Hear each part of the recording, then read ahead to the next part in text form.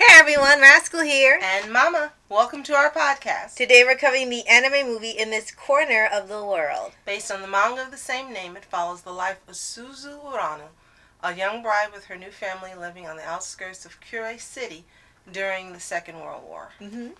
And Mama actually found this, I couldn't believe it, at the dollar store. Oh, yeah. And I had heard of this only because Netflix had it at the time. I'm not sure if it's even on there anymore because they've been kind of removing a lot of the anime. Yeah, we did see but it. Yeah, I'd be like, well, we own it now, so. And it was totally unlike what we expected it to be. Mm-hmm. But it was a very good anime. Very good anime movie. Right.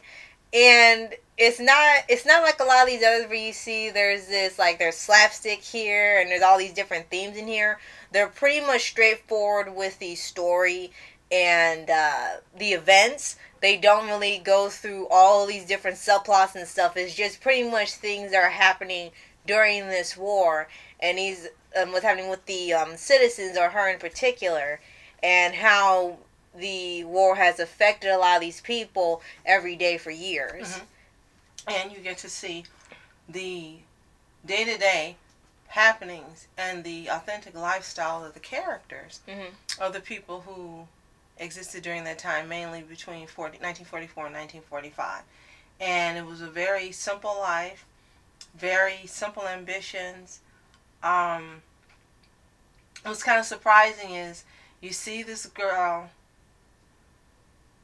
and her friend, and you see their relationship as children, mm-hmm. and you assume Suzu's going to end up marrying him, but that doesn't happen because another guy who saw her and thought she was pretty came and asked her parents for her hands in marriage, mm-hmm. and she married him.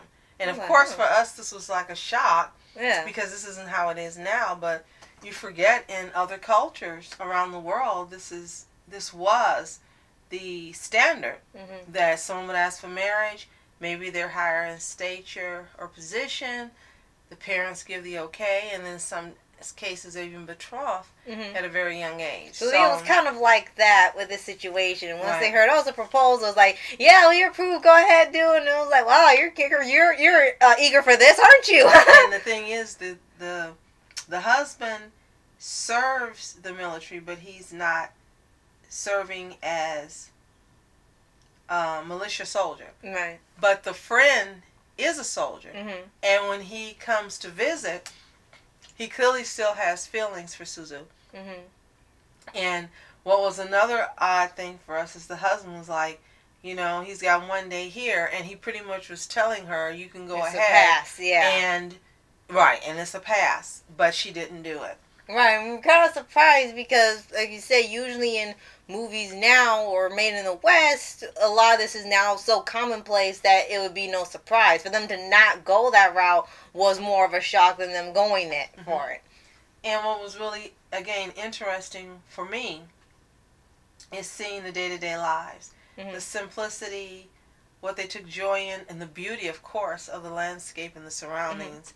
Mm-hmm. And the interactions between the characters, mm-hmm. not only with her own family, but with the family of her husband.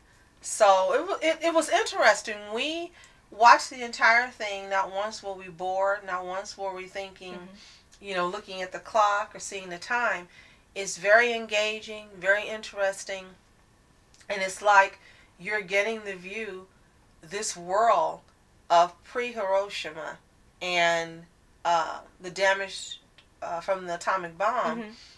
the people of this life in like a little time capsule. Mm-hmm. And you get to see the beauty and simplicity of their lives before it happened, and then you get to see the resolve and the strength of the people after. Some pretty horrific incidents are, they're not depicted, but they're hinted at, right. Or you understand these things took place, but mm-hmm. they're not graphic. Right. And then you see the strength of the people after. Right. And how they continue to find beauty in the day-to-day. Right. And even in the memories of the loved ones they right. lost. So right. It's actually a really beautiful movie. Yeah, very. And kind of like the Miyazaki films we have been seeing at the time, The movie is 2 hours or slightly more. Mm-hmm. And we actually got to see the full thing because we learned there's actually an edited down version. Mm-hmm.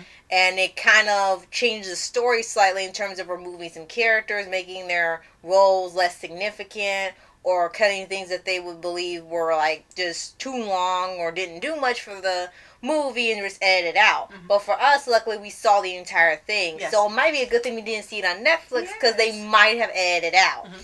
And while we didn't know it was a manga, the DVD we got had a free chapter you get to read. And it pretty much does it almost line for line or scene for scene. So it's another case of adapting as closely as possible to the original story.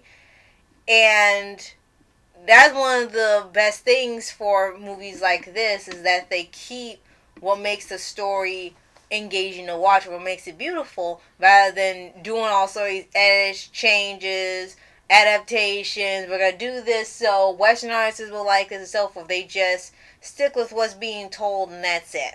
Mm-hmm. As far as the voice, cast in English dub, one favorite in it was Todd Haberkorn. He was Shusaku Hojo, Suzu's husband. Mm-hmm. And we were pleasantly surprised to find out it was him because he wasn't doing his, I guess you could say, his trademark sound in his voice. Right, when he does other characters. Mm-hmm. So we were really surprised and very happy. Most of the other voice actors we aren't familiar with. Laura Post, Barbara Goodson, Kirk Thornton, Kira Buckland, Kenna Pickard, Michael Sorage.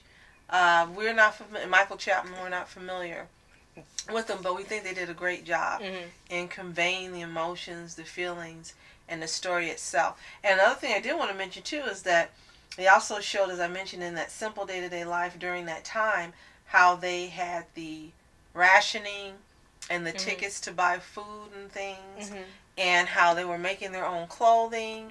And again, even during these times, they still found ways to be uplifted and ways to find beauty and enjoy it around them.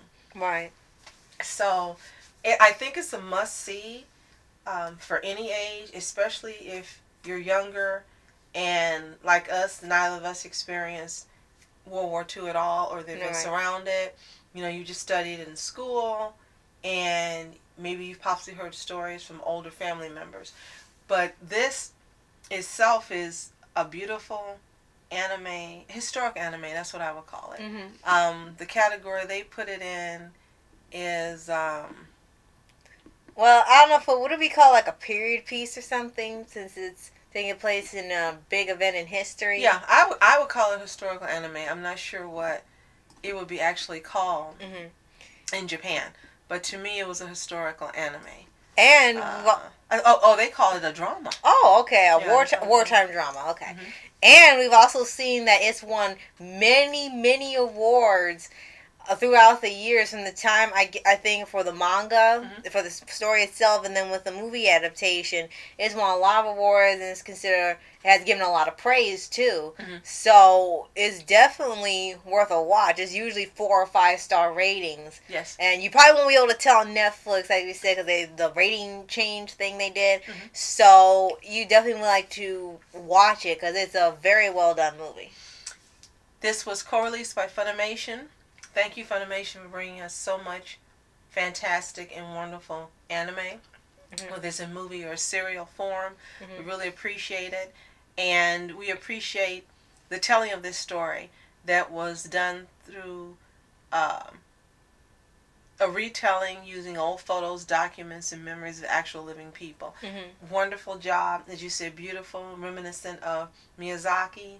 And if you haven't seen this movie, we definitely recommend it, either, as Rascal said, checking it out on Netflix or buying it. If you get it for $1, great. If not, it's worth what you pay for it. If you have seen this movie in this corner of the world, let us know what you think in the comments below, and if there are any that are similar that you would recommend for us to watch as well. Right. So, and be sure to like, subscribe, and click the notification bell to get updates on new Paws podcasts. Yes. Thank you so much for watching. I'm Oscar Entertainment. And I'm Mama Entertainment. Have a fantastic day. Peace. Sayonara. And reporters sitting flashing lights, trying to walk around, man. Who the hell are you? What you wanna do? My man, it's